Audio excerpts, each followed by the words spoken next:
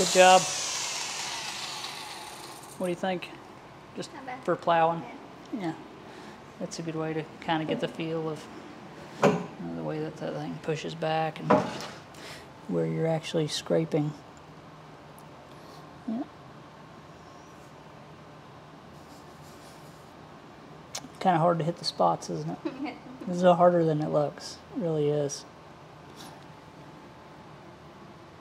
You want to plow the rest of that really quick? Tabletop was too high, so I had to bring over the lift for her to stand on.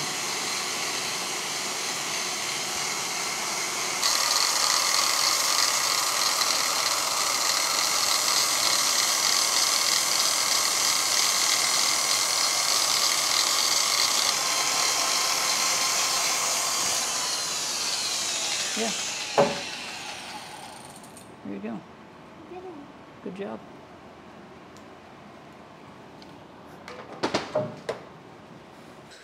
And for the second day in a row, I've left the phase converter on all night long.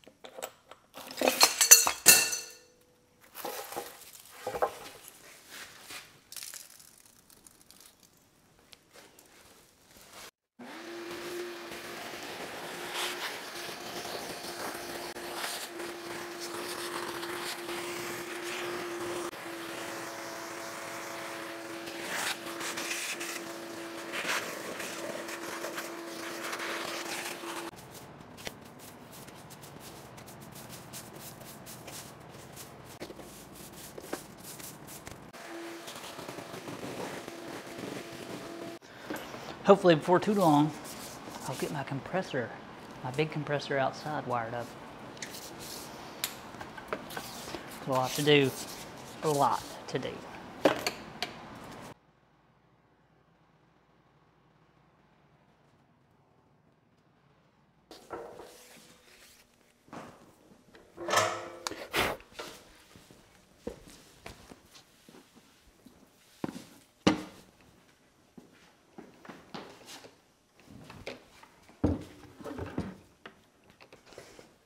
So let's continue moving forward on the slow speed carbide grinder build. Now I've used this thing off and on the last few days and it works amazing. It really does a great job sharpening carbide, but it's nowhere near done. And I'll never finish unless I continue moving forward on it. So what I'd like to do in this video is get started building the work table, the adjustable table out front here that'll allow us to change the angle on the carbide inserts or whatever that we're wanting to grind. Right now, simply using the sine vise, and that works, but not going to work long term. So let me show you what I've got and we'll get started. I don't know how far we'll get. We won't get anywhere unless we start working, so let's do it. So the work table that I'm going to build for this needs to be able to pivot because we want to be able to change the angle in relationship to the grinding wheel here. This has to be mounted in a way that allows it to move. And what I think that I'm going to do, first I'm going to use this aluminum for the actual work table. I need to build a couple of these small pin blocks, what I'll call it.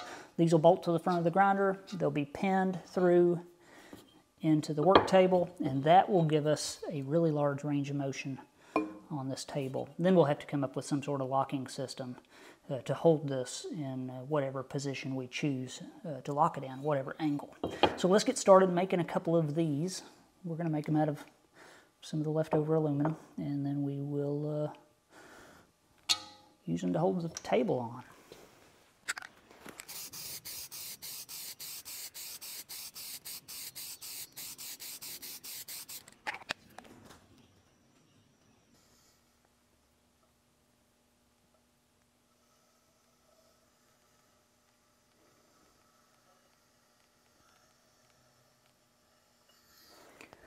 Probably too thick on the layout fluid.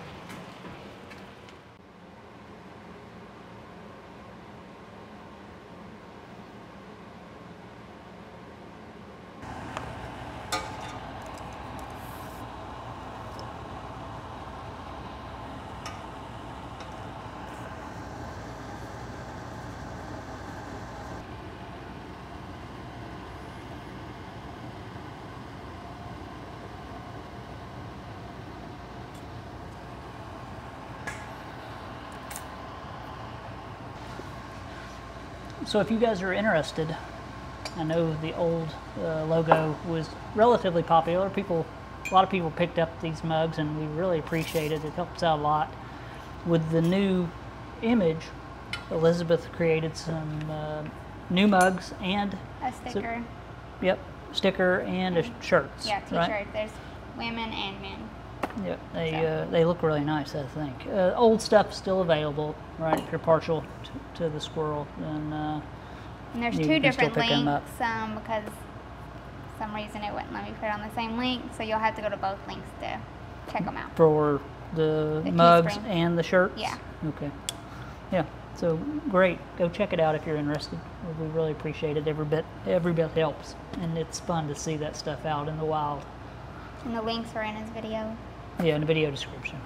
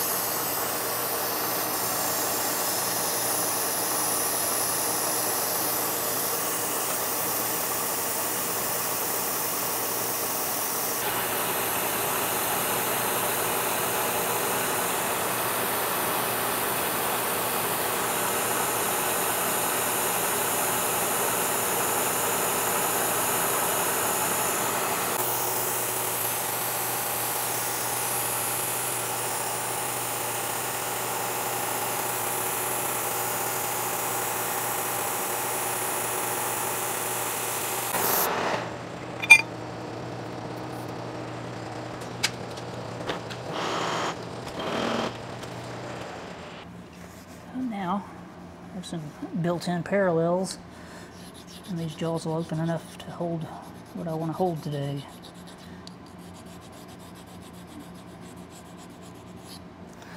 Let's see. Whatever these are, it's relatively hard.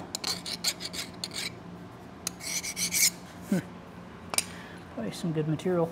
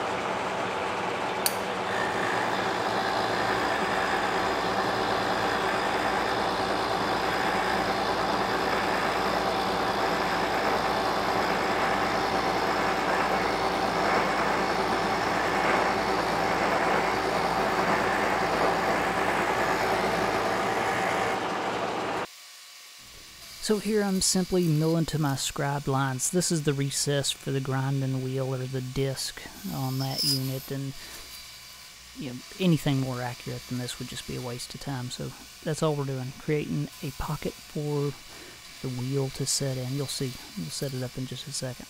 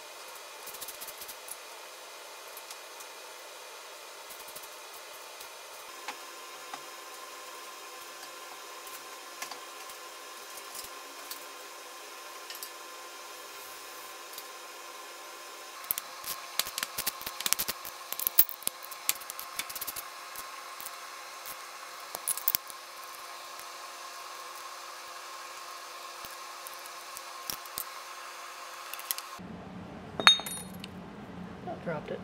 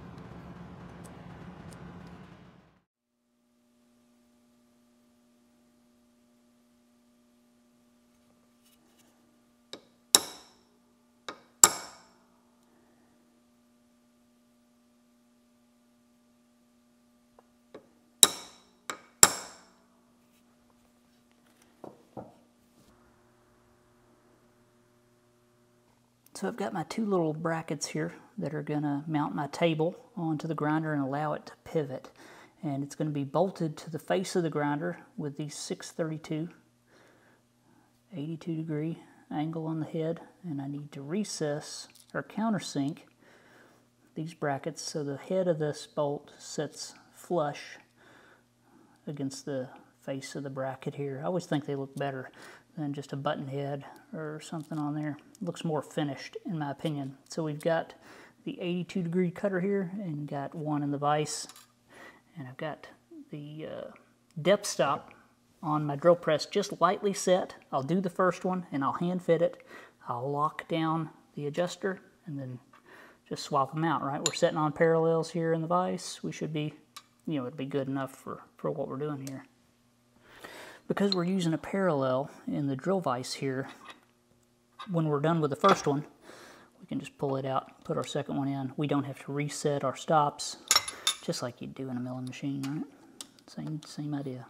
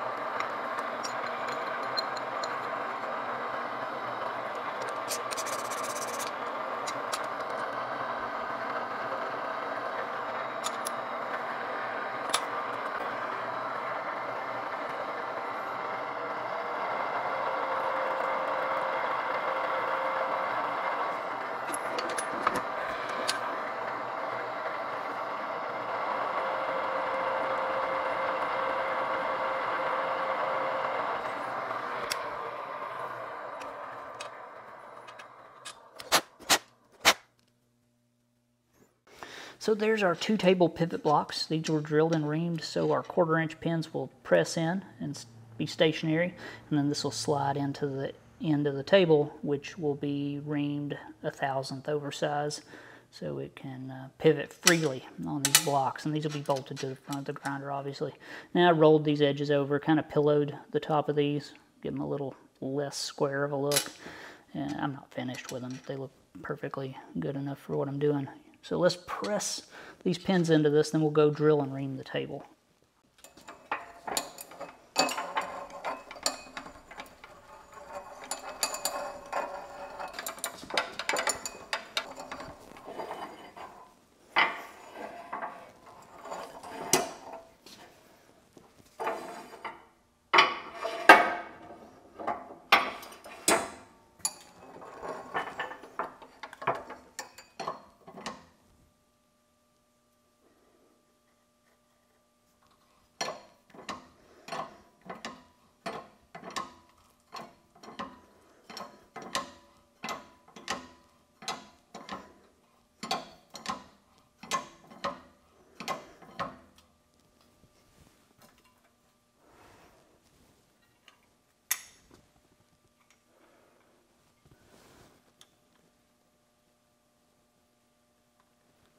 It's a 1/2,000th press fit. They won't fall in there,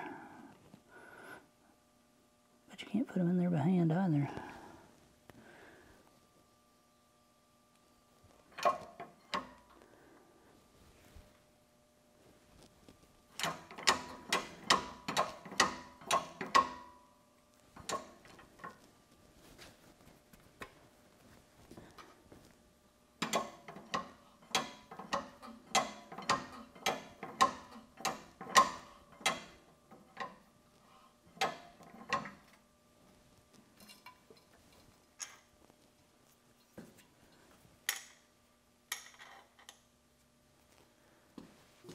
So I just got the little grinder table stood up in the mill vise here. Gonna drill almost all the way through this, probably 3/4 of the way through. I don't want a hole on the back side, just because I can do that. And we're gonna step drill it, and then drill it 6.1 millimeter, and then ream it 0.251, right? 1/1000th over 1/4 inch.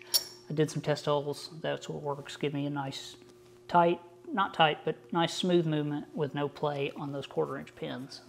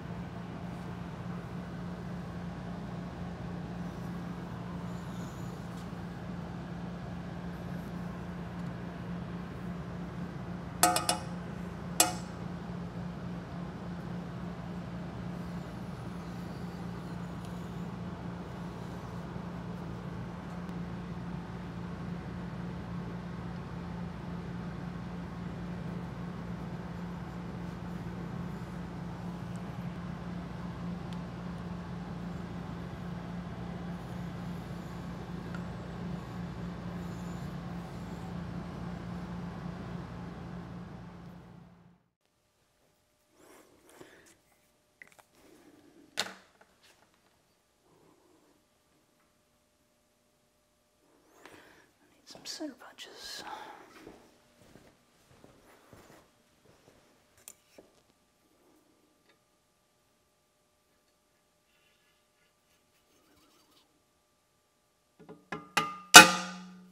I missed it altogether.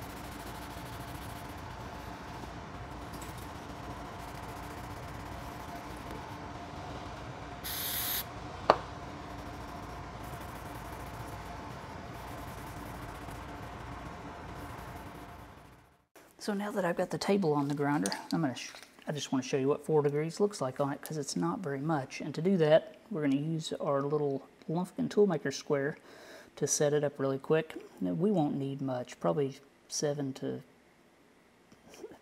degrees is probably the maximum we'll ever adjust that grinder table to. So right now this square is 90 degrees. You would use this to set the reliefs and molds, or to check an angle and move that from A to B, right, for measuring purposes. Really neat little adjustable square. So you can loosen the top knob here, which just locks the blade in. And you can screw in this bottom knob and it pushes it onto the bottom of the square, and you can change the angle of it. So, adjustable square. Neat little tool. I wanted one of these for a very long time before I got this one. Starrett makes them, lots of other manufacturers, I'm sure. I don't know if it was originally a Starrett design or a Lumpkin design, but it's a cool idea. So this is 90 degrees right now, the edge of this V-block into the plate. This is a 4-degree angle block. I'll just set that up and manipulate this square until we get really close. That's all we need. Just a demonstration. So there we go. That is close enough to 4 degrees for this. So let's go look at that table. We'll figure out a way, we'll talk about a way to lock it down as well. So far so good on the table. I like the way that feels. That 1/2-inch aluminum is going to be very rigid. So set up at 4 degrees, Lumpkin square, and that's it. Right? So not much, barely even noticeable, and I can imagine that probably that would be the maximum this table will ever move, and you can move it in either direction. So we just need something rigid and adjustable. Just one side would be enough that we can loosen, move this table, and lock it down. We can always use something like this to set the angle, because we're not grinding super precise angles on anything with this. It just needs to be close. So there we go. That looks good. I'm excited about that. And next step is, well, next step's going to be the handle, and then we'll come up with some way to lock this down. So a viewer of the channel, Ernie Hayes from On Time Machining, sent me both of these handles. He wanted to contribute one of his handles to this grinder build, and I appreciate it. It saves me some work, and I get to see, you know, somebody else's handiwork. Really nice job on these. He sent me a large one and a small one. Said, you know, choose which one you want to use, whatever. These, I believe he makes these for CB radios and stuff. And I believe that I'm going to use the larger one. It comes with some rubber feet as well. Nice handle, heavy built. Crinkle coat on the paint, really nice. Folder, I like that. It'll somewhat fold up out of the way. His email is kg4yni@arrl.net. So if you want a handle like this, contact Ernie. It was nice of him to send me these. He didn't ask for a plug or anything, but I appreciate it. Let's open this up and get a look at it. A closer look.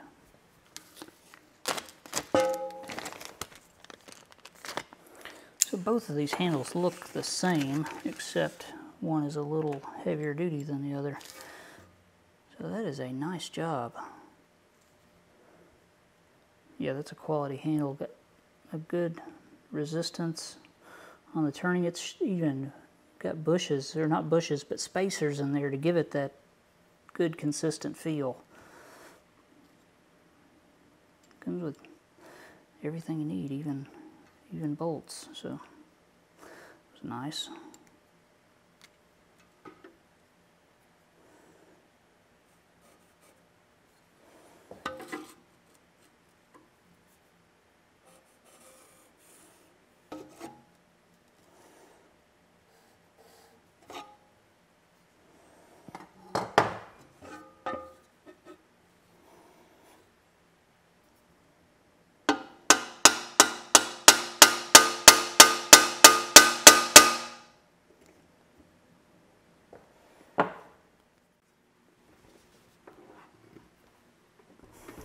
So there we go. That looks pretty good. Man, I'm really pleased with the way that handle is. It's not going to rattle or anything crazy like that. Got a super nice finish on it that reminds me a lot of the finish that you see on Starrett tools, the crinkle coat. The small one's the exact same thing, except for just a smaller version, right? Nice. Going to put some vents in the sides of this, both sides, so air can move through this to let that electric motor cool. There is the potential, if several guys were using this, it could overheat. I doubt that'll be the case, but you get the idea. Wouldn't hurt. And got to make the bracket to adjust and lock the table. It's not that big a deal. Give this thing a paint job. On and on and on. All right. Still a lot to do, but a lot closer to finish than I was. I'm excited. It's going to be nice. I know it works well, so there's no question about that. Put the back on it.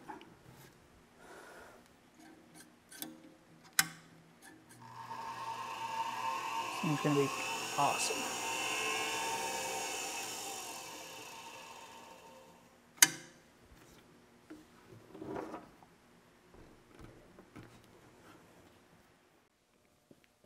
Okay.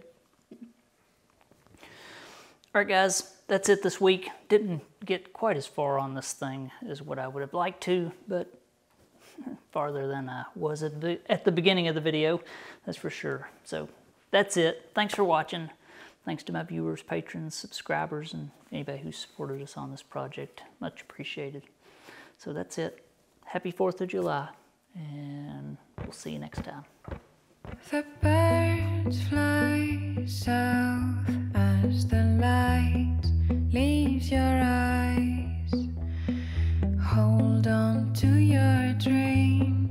Oh, I know you wanna scream.